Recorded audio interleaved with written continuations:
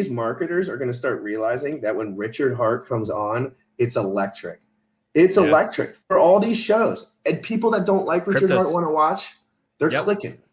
That's what we literally have seen over these past couple days. All these people bringing Richard onto their show now, because guess what? The market's dying right now, and you probably know this, being in Dollar Cost and Cultivate Crypto and their program and everything. Like the market's in a standstill right now. We don't know if we're going to crash or if we're going to bounce back up. Right now, it's looking like we're going to crash. So like everyone's bored. People are eventually starting to sell out of their positions. So we're in this lull period. Everyone but the Hexican community. So guess what? You're gonna all these fucking influencers out there, they're struggling. They're all hurting right now. So they need some sort of engagement. They need something.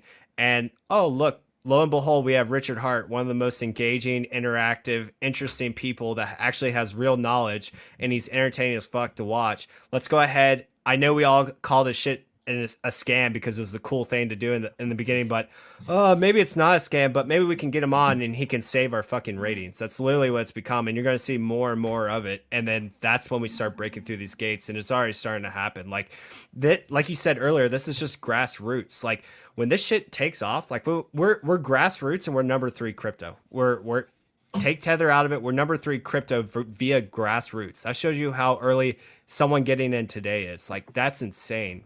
Number 3 crypto, grassroots, and we barely scratched the surface. This shit's going to the goddamn Saturn.